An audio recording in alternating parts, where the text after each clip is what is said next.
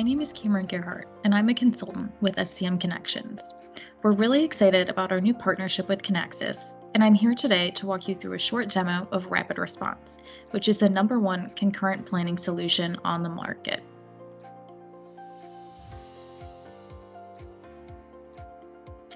RapidResponse is a web and/or Java-based platform that combines all of your data into one system, therefore increasing visibility and reducing decision cycle time. Today, I'm going to demonstrate an instance where a planner is looking to model a demand increase and see how it affects other orders and supplies. To set the stage, we're an electronics manufacturing company making cell phones, tablets, and laptops, and today is September 12th, 2021. So let's get started.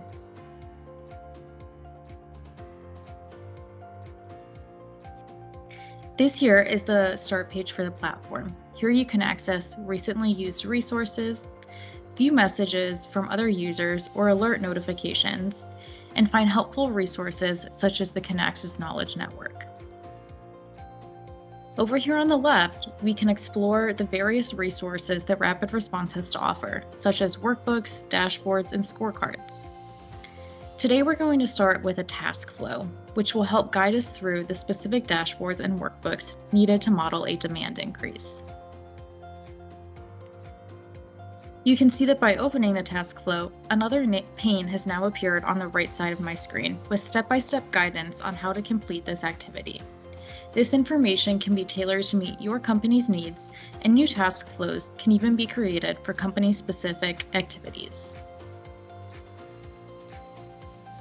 By clicking on this first icon, I'll be taken into the dashboard needed for the first step of this process.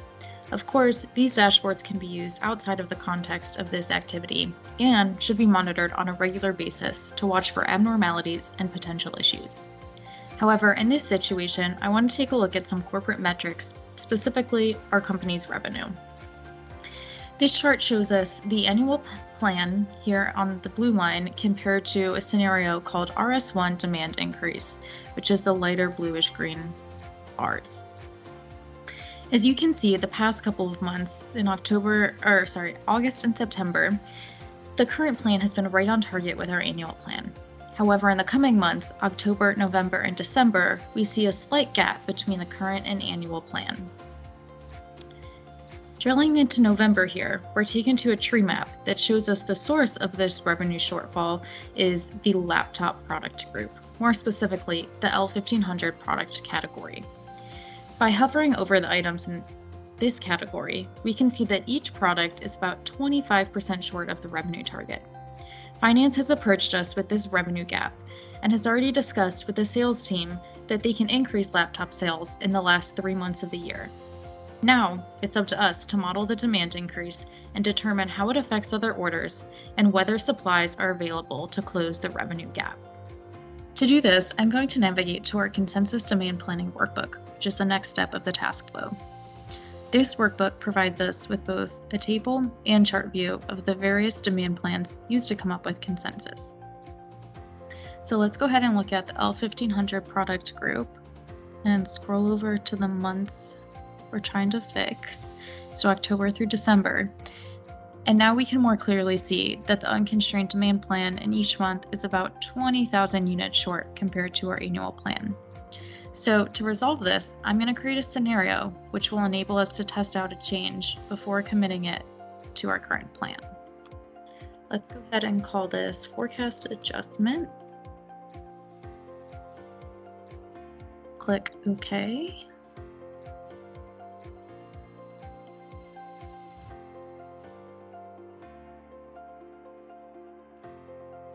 And then in October through December, I'm going to add a 20,000 unit adjustment.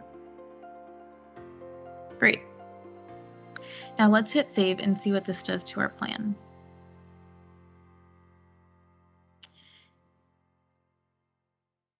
Instantly, we can see now that our unconstrained demand plan is much closer in line with our annual plan, which is really good news. However, the RapidResponse engine was also able to run this change through the supply side and notice that by increasing demand by 20,000 units, we have some short supplies that are going to make some of our orders late. That's represented right here by this demand plan at risk quantity of 1,631 units. So next, we want to dig into these late orders and see how we can resolve them. So let's head over to our demand order analysis workbook.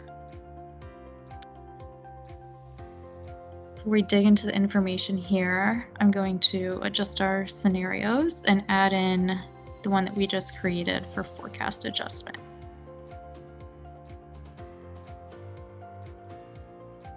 Great. So up top here, we see a table view of all of our orders. And if we scroll over to the right, we can see that for each order, it tells us the total quantity needed and whether or not it's late. And if we keep scrolling to the right, we can even see the impact on revenue that it will have. So by this first order being late, we would lose about $11,000. Another thing to point out here is that we can see both our actual orders and forecast orders. So as you could see, there weren't any actual orders, just forecast orders. But that's good because it means that we still have time to model a change with the supplies and resolve the issues before it's too late. So let's head back to all of our orders, and I'm going to drill into one of these. Now down here at the bottom, we have a supply chain network map that shows us the finished good in question, which is up here at the top. I'm going to hide our legends to make it a bit easier to view, and we can see the various nodes that are impacted by the short material. So we can see when the due date is, the available date, how many are needed, and other information. So if we scroll down in the map here, we can end up seeing that it's this very component at the bottom, E1512, which is causing everything else upstream to be late. If we head over here and look at our component tree, then we're presented with an indented BOM, and similarly, that E1512 component is highlighted in red, indicating that it's making everything else late because we're short of this component, which is the printed circuit board. Next, we want to analyze this item to see if we can pull forward some supplies by rescheduling production. So I'm just going to click on this part number and navigate to the planning sheet.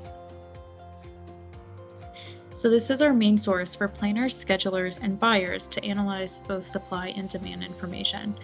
On the tab half of the screen here, we can see the high-level demand and supply data, and then on the bottom, we can view specific details for products such as on-hand inventory, demand orders, pegged allocations, and supply orders, which we'll look at now. So for this E1512 item, the printed circuit board, we can see that there's 6 planned orders upcoming. If we scroll over to the right a bit, we can see the various quantities needed and also the due and available dates. So in this case, we basically want to change the system to generate a recommended date and tell us whether to push these orders, planned orders forward or backward in order to meet our demand on time and avoid those late orders. So what I'm going to do now is create another scenario on top of the forecast adjustment one we just did. And this one, I'll go ahead and call reschedule. Again, you can see it's based on our forecast adjustment. And now here, I'm going to go in and change the status of each of my orders to recommend only so that the system will generate a recommended date for us.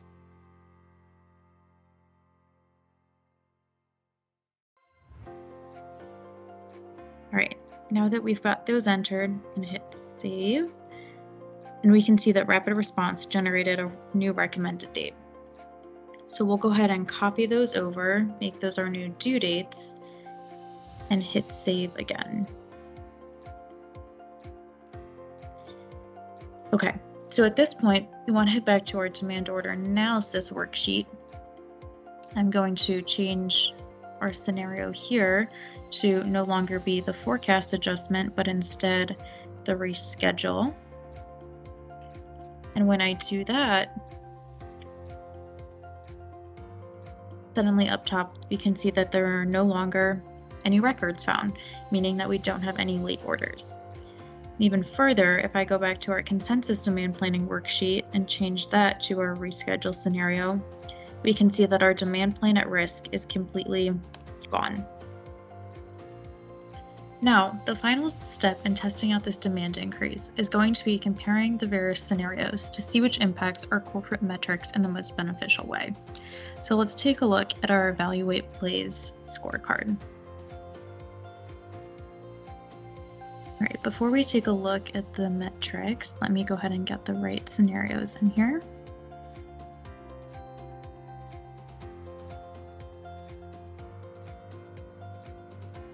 So now we have our 3 scenarios. First is the RS1 demand increase. This is the one we started with, which is our current plan and had the gap between the unconstrained demand plan and current and annual plan. Next, we have our forecast adjustment, which is where we went in and increased the forecast for the L1500 laptops, but we also had some late orders because of that. And then finally, we have our reschedule scenario, where we still have that demand increase, but we were able to reschedule the production of the component to ensure that no orders are late. So first, I want to point out the key constraint utilization. So we can see that this metric went up a little bit between the first and third scenarios, meaning that our resources are being used more to generate more supplies, but they're not completely maxed out. So we're okay with that. Next, we can also see that our on time to request and revenue at risk improved between our second and third scenarios. So now we're delivering everything on time and don't have any revenue at risk. And finally, we can see that our overall revenue improved from 158 billion to 162 between the first and third, meaning that we can increase demand and still fulfill all orders while increasing revenue. So once these results have been reviewed by the finance and executive teams, this scenario then can be promoted and become our current operating plan should we choose to proceed with it. So that's how we can model a demand increase in rapid response. It's clear that this tool is very powerful, and the concurrent nature of it means that we can instantly see the impact a demand change has on inventory, supply, and so much more. Our team members won't have to sit around waiting for a job to run or a change to feed into their plan overnight, which makes these problems a lot quicker to solve. Further, the dashboards and scorecards that we looked at are such an incredible way to quickly analyze data and see the impact of changes in real time, which will provide you with deep insights and give you more confidence in your decision making.